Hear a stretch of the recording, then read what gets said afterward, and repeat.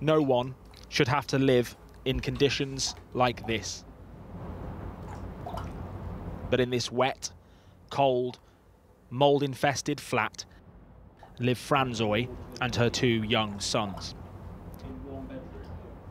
The bath she once used to bathe her children catches dirty water from the ceiling above.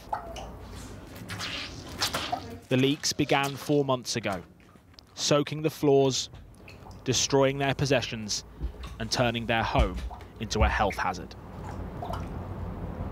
I've had to plug out my fridge since for about 3 months now, because water has been leaking down the back of it into the electric plug, and it shutted off all the electrics. The damp began 2 years ago, but despite complaining to her landlord, Croydon Council, for the past 4 months, nothing has been done. I mean, there's only so much I can get angry and get upset and pull my hair out.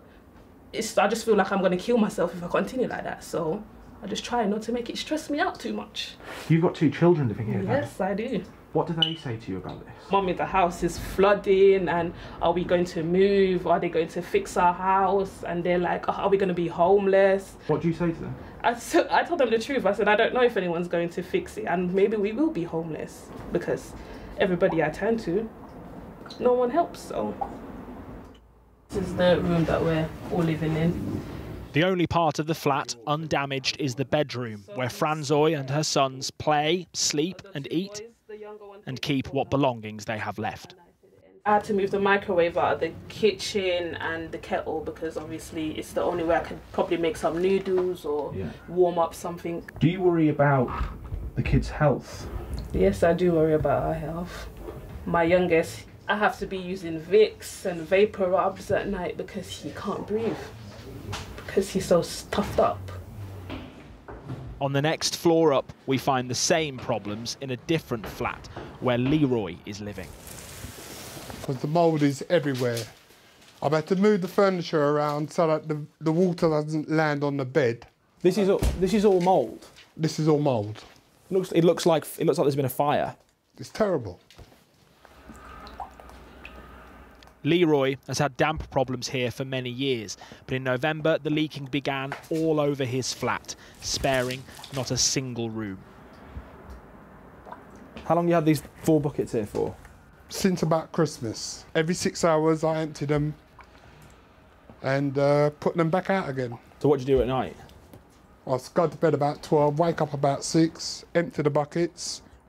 Like Franzoy downstairs, Leroy feels ignored by Croydon Council. I had to keep on ringing the council over and over again to say, what are you doing about this leak in my flat? Eventually they said to me, there's no leak in your flat. They said there's no leak in this flat? They said there's no leak in this flat. Why do you think they're not listening to you? I got a feeling, because when I used to ring up before, I used to say, Leroy, my name's Leroy McNally. And I got a feeling that puts them on the off foot, because straight away they say, Leroy, it's a black person, we don't want to deal with this person, blah, blah. I got a feeling it's something like that. Eventually I started saying, my name's Mr. McNally. I wouldn't say Leroy. And I got a better response. So you got a better response when you didn't use your Christian name? When I didn't use my Christian name. And it's not just Leroy's flat or Franzoy's flat. We've spoken to several residents in this block who say they've experienced damp, mould, leaks and flooding in the time that they've lived here. To assess the potential danger of living in these flats, it's the wettest I've ever seen plasterpool. We invited an independent environmental hygienist to carry out an inspection. We've got a really, really high risk of electrocution here. Really? This is the sort of flat that I would have expected to see in a rundown area in the 1970s.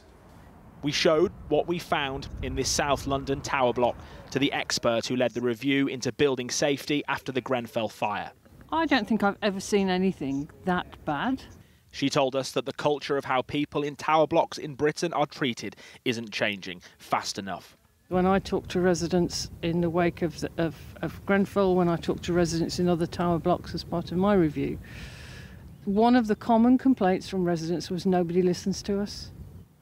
And that, I'm afraid, is typical. And that's one of the kind of fundamental cultural issues we've got to get over. But here, that feels like a losing battle. I feel just neglected. I just don't even feel like I'm human, like. And just how many others across Britain are tonight still being ignored.